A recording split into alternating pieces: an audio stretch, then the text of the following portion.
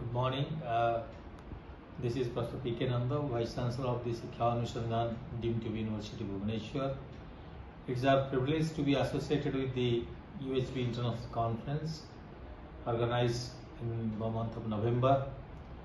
Universal human value is one of the integral part of our humanity, which needs to be revived, and it helps not only for the students but also as well as other individuals as well, particularly for the students, those who are actually undergoing this kind of human value courses.